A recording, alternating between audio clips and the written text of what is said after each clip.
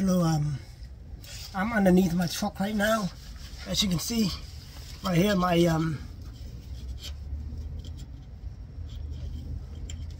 fuel pump.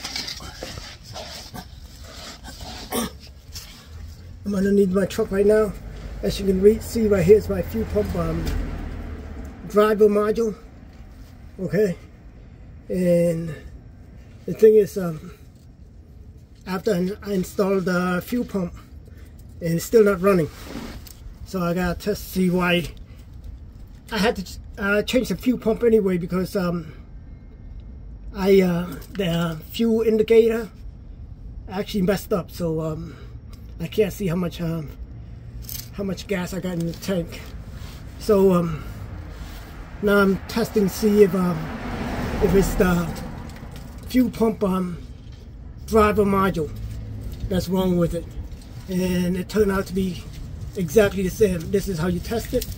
As you can see right here, I got 2 electrical wire to jump it, and that's the jump situation right here. Okay, that's how you test to see if the driver's messed up. Right now I'm underneath the truck, so I got plenty of room. I can actually sleep under here. If you like my video, thank you. I appreciate it. Thank you. That's how you actually test to see if your module works. And now I guess I gotta take it off and go get a new module. Alright, thanks for watching my video.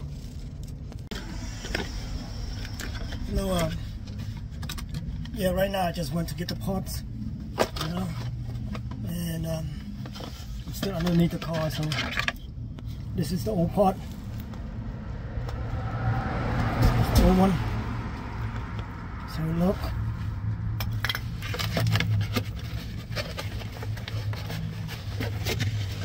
And this one is the new one. It's a little bit bigger, but it's an aftermarket, so it's a little bit bigger, but it's just in size.